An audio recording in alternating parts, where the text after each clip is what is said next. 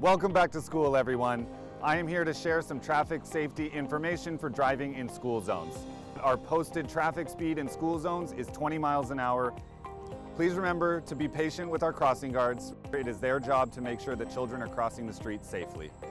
And remember, when you have the green light, that means that the children also have the green light to cross the street. So if you're making a left turn or a right turn, please check the intersection and the crosswalks to see if there's kids crossing. If you are driving behind a school bus or approaching a school bus, you are required to stop if the stop sign is out and the red lights are flashing.